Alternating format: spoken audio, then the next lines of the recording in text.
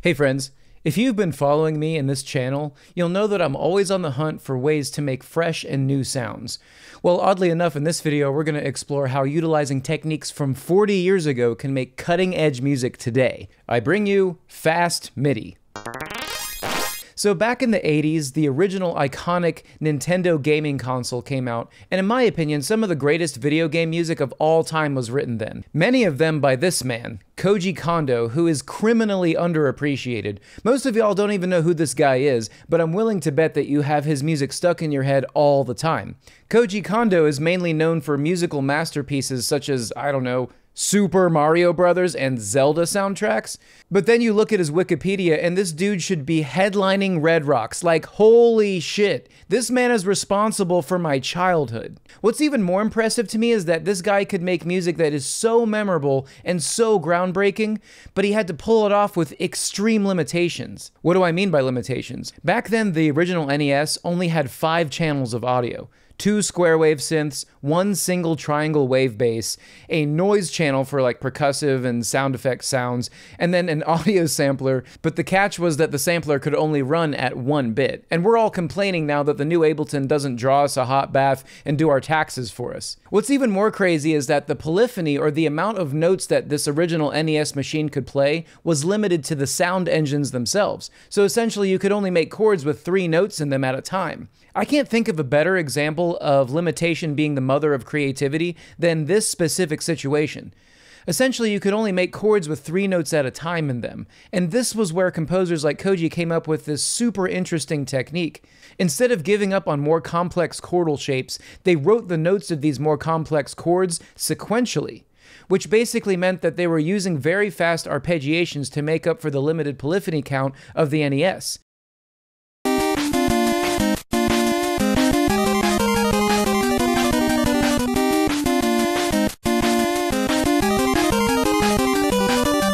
Enter what I'm calling Fast Midi. Ableton 12 has a ton of new and exciting ways to generate fast Midi, and I've discovered a bunch of really fun ways to make sounds that take a cue from the past, but can launch our music into the future of sound design. Let's check it out.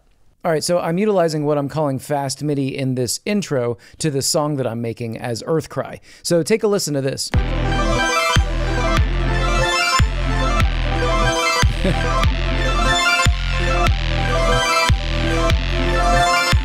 You can hear that there's these 2 different chords, right? And they're very complex. There's a lot of notes in them, right? But of course, instead of playing all those notes at once, you can see that they're just quickly arpeggiated in the piano roll. So let's take a look at how I did this. I'm going to go back to Session View. Okay, I actually really enjoy using Session View for this technique. So in case you didn't know, if you are in Arrangement View and you've got a lot going on, like you got a crazy composition going on, you can always go back to Session View and hit this button right here, the stop button. And what that means is that all the tracks are now taken over by Session View. So you can get in here and start experimenting. I think that a lot of folks immediately go to Arrangement View and they're missing out on so much ideation and improvisation and trying to figure out like how an idea might work. So a real quick analogy for this is that if you're a painter, you have a canvas, right? And you have a palette where you're mixing the colors up, right? Similarly, I think of Arrangement View as sort of like the canvas, and then Session View is sort of like the palette where we're mixing up the things that we're going to do. So you can see this 15 RPG Drifty. This is using one of my random preset generators. You can see that down here I have some original. What does this mean? Well, if we look at these clips, these are actually just chords. Let's take a listen to this clip.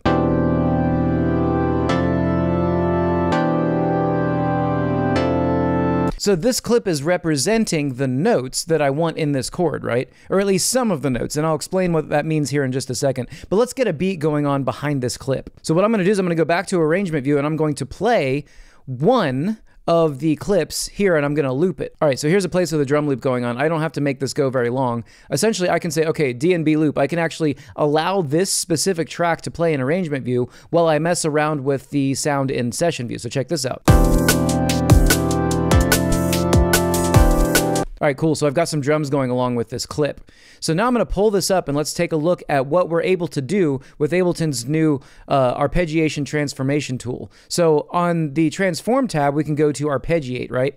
And so I can select these chords. And what's so interesting about how the transformation system works is that it only works on what you have selected.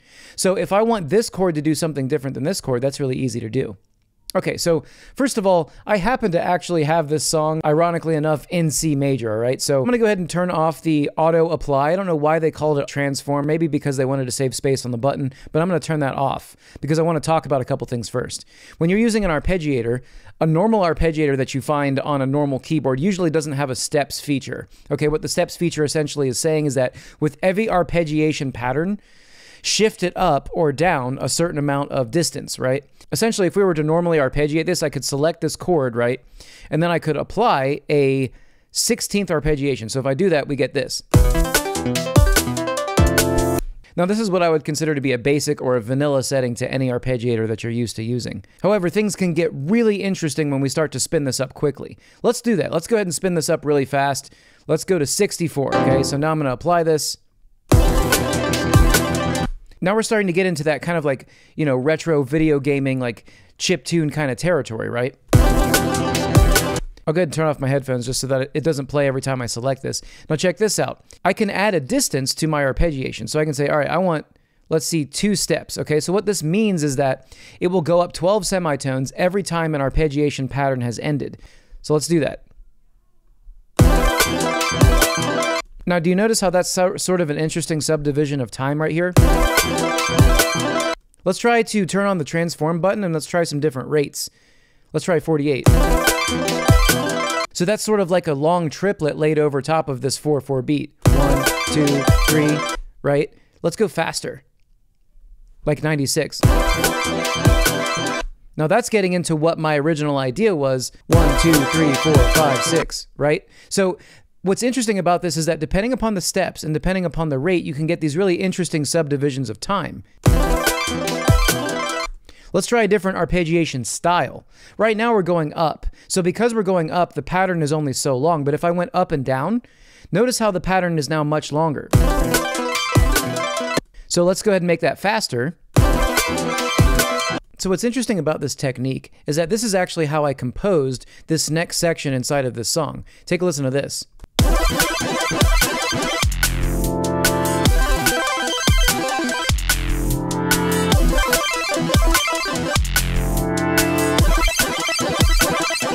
Check this out.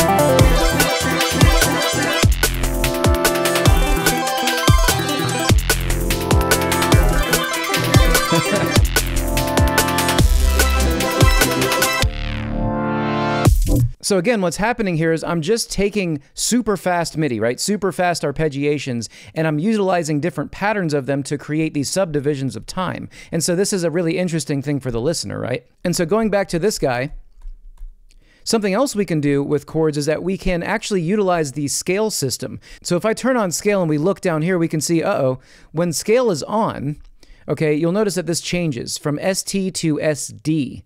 Well, what does that mean? Well, essentially, it's going between semitones and scale degrees. What's so awesome about this system is that if you know what key you're in, and this song happens to be in C major, which I know is so basic, but I just started going, and this is what I came up with. You can actually make these arpeggiations follow scale degrees with each step of the arpeggiator. Okay, so let's explore what that looks like. Now, if you use a super wild, crazy chord like this with 6 notes in it, this scale degree system might be pretty weird. And let me show you what I mean. So I'm going to select this area. Okay, so this is my chord. And really quick, in the spirit of experimentation, I'm going to go ahead and hit Command I a bunch of times. And what that does is that actually makes a bunch more scenes. Now you'll notice that there's a bunch of scenes in there. What I can do is I can actually hold Option and drag up. And what that'll do is that'll duplicate this clip. So now I can freely mess with this clip without worrying about messing with my original. Notice that I've also labeled this original, right? So I'm going to go into this clip and check this out. I'm going to delete the top notes of this chord. Okay, so now we just have a triad. So this triad is very uninteresting, right? But check this out. I'll select this triad, okay? And then with my auto transform button on, my auto apply button, I'll dial in some different distances of these scale degrees. So check this out. Now that's an octave. 7 scale degrees is actually 1 octave. So that's not really different than using 12 semitones, right? But as I go down, check this out. Let's go to 5 scale degrees. Whoa, wait a minute. We're starting to make interesting chords here. 4. Ooh, that's a dark one. Let's go up a little bit higher, like to 9. Really interesting chord shapes we're making here, right? Crazy, right? Let's undo that and try something else. So right now this is just a fifth, right? So I could potentially get rid of my octave up note and just have 2 notes. And let's do something else. Let's switch this over to up down, okay? And now we'll try different scale degrees. Let's try that 5 again. I really enjoyed that. Pretty sweet.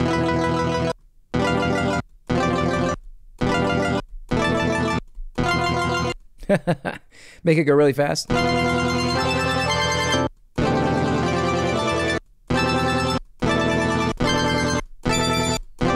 And so of course there's all these different patterns, right? And if you change the amount of steps, you're going to get a lot more notes.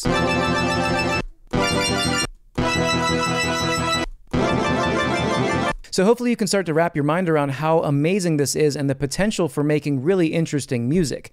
Let's look at another example.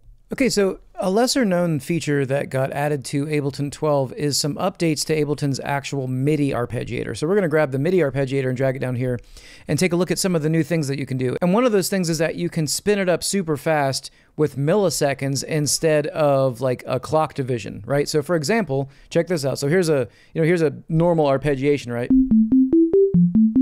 I'll go ahead and add some harmonics here in this arpeggiator, right? But you can also spin it up super fast. Again, fast MIDI, right? Let's make this more apparent by adding some distortion to the filter. So listening to this, that's an F, right? Something that's interesting about doing this is that this is akin to using like a delay, right? A super fast delay. You can actually get a note to emerge out of spinning the arpeggiator up super fast. Let's try to get this down to an F.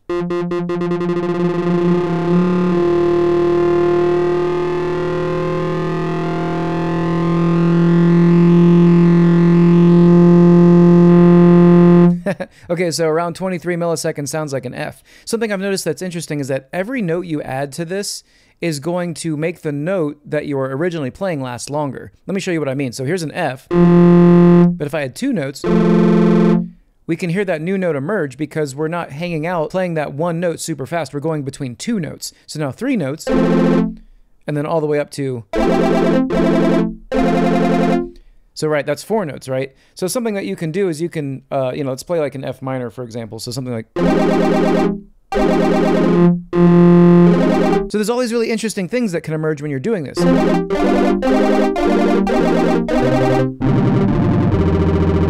Another thing that's interesting about this is that you can use this to make effects. So let's do this. Let's make this second oscillator, let's make its envelope really fast.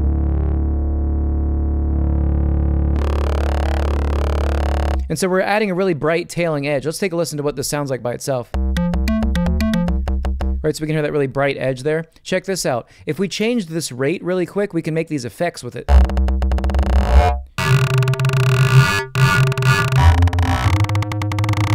We could turn the distortion off maybe to get a little bit less of that extra note there. So using envelope MIDI, let's go ahead and map this to the rate. So now...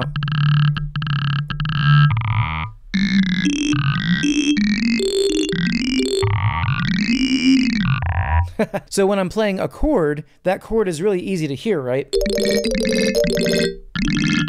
And this almost gives it like a mallet effect. But if I'm playing a single note...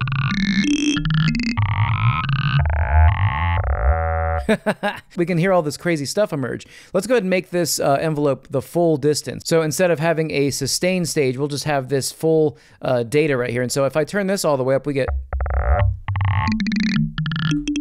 So we can make these chords emerge, right? So...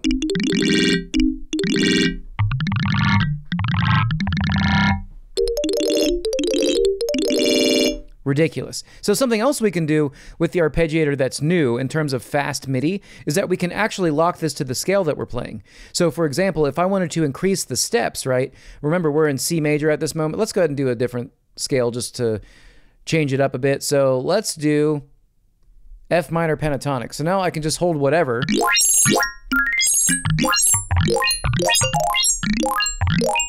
And I can generate these really interesting note blasts, right? Of course, if I play one note,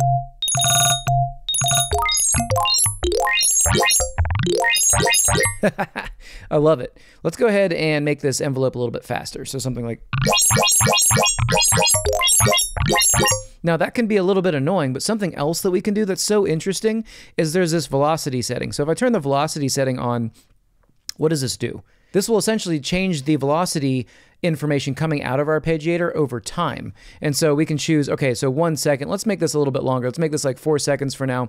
And then we can choose a target. Do we want this to crescendo or decrescendo? So we can maybe make this go down to a really low amount, something like 2. Okay, now what we have to do is go over to any instrument that we're using. In this case, I'm using operator. I have to tell this instrument what to do. So maybe I'll go to my carrier, my original oscillator here, and I'll say, all right, I'm going to make the velocity effect over the volume 100%. I might have to turn this down before I do this. Let's go ahead and turn this down to like 24. So take a listen. I'm just holding a note down. That's it, right? You can see right here, I'm just holding this note down. But you can see over here that the velocity target is going down to 2. So if I play it really hard, you can see that velocity going down over time. So this is interesting in a multitude of ways. One of them is that essentially this velocity decay happens based on the pattern. So if I play a pattern,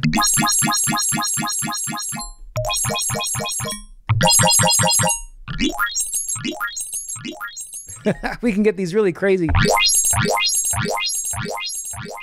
spreads of notes, right? That's like 16 or 17 notes held right there. I'm just pushing the keys down on my keyboard. Let's try a different step count. So maybe 3 steps, and we'll make our distance a little bit shorter, something like 5.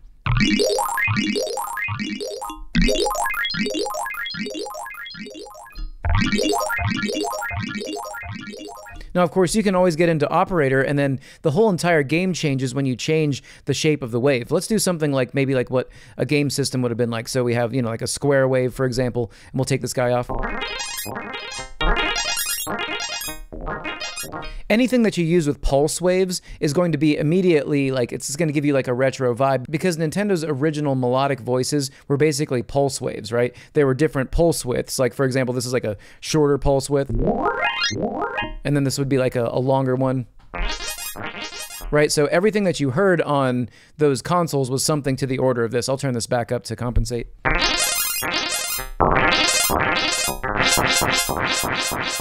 But what's interesting about the tools that we have these days is that we can take this entire idea and move it forward into the future. So for example, we could animate a filter, right? So I could change the envelope of this filter, for example, and I could apply that to the filter frequency, right?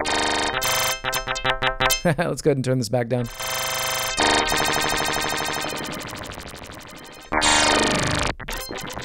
So let's go ahead and use this envelope MIDI to map this to this filter frequency. And now we get... Let's go ahead and change the envelope back to something useful. I'll change my target back toward the middle so that we can get, so we can listen to this, the effect of the filter a little bit more so.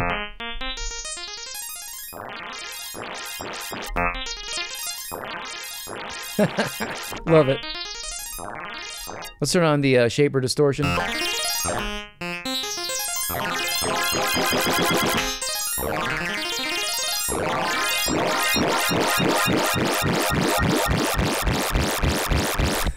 Just wild stuff, right? So with the envelope MIDI off, this is our sound. It's kind of this crazy, really, really weird sound right there, right? But something we can do with this interesting velocity control is we can have velocity affect something other than volume, okay? So right now, of course, it's going to go down to this target, so... But something else we can do is we can use velocity elsewhere. Let's go down to the master tab and let's use velocity to map to something different. So for example, we could say this will now map to the volume, okay, of oscillator B. And the amount is all the way up.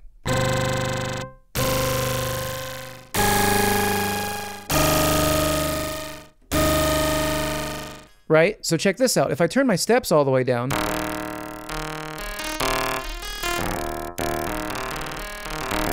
we can get these metallic, really interesting effects. And this is sort of also kind of like hearkening back to the original effects that were made on the Nintendo, utilizing the super fast notes on the noise mode, right? So something you can do is you could make like a chord progression, for example, by doing this kind of action. So let's go into the operator clip. And one more quick tip, if you hold a chord, you can click right on your keyboard and you can draw that chord out as long as your cursor is hanging out here. So here's this chord. Go ahead and turn my velocity up here. So now our riff is this. So let's just say that that is our chord progression. Something we can do is we can go into the envelopes though, and we can go back into our arpeggiator and click on rate. Going back into this clip, we could actually make this go from fast to slow, or slow to fast, for example, in this case.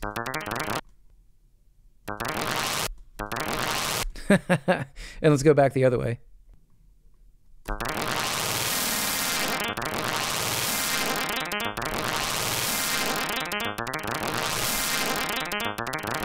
Now let's go back into the arpeggiator and start to add steps to this.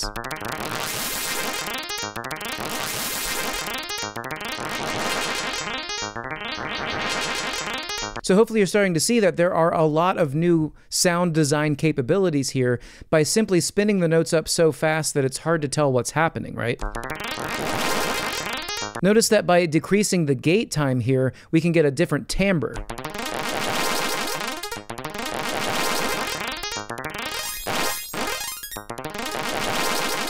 Now we could also do something even more wild, and that's using the chord trigger mode. And what this will do is this will play the entire chord. I'm gonna have to filter this down for sure. Let's do something like this, and we'll turn the envelope down. Let's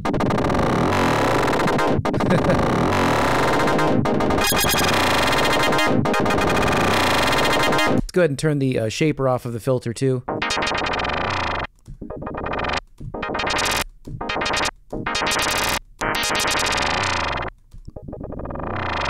Cool, so obviously there's a lot that you can do with the arpeggiator features in Ableton, but it doesn't stop there. There are so many other things that you can do. Like, for example, you can use note length, or a really interesting one called note echo, where you can actually repeat MIDI similarly to how you would use a delay. And this thing can get super wild. And of course, in my Ableton courses, I go into extreme detail using each one of these MIDI transformation tools and how you can apply them to songwriting, how you can apply them to composition. So if you like how I teach and you like the sounds I'm coming up with, you can check out this link up here or down in the description or comments. But either way, I hope that this inspired you. I hope that you get into here and start using fast MIDI in your compositions. Much love, everybody. Thanks for watching. I'll see you soon.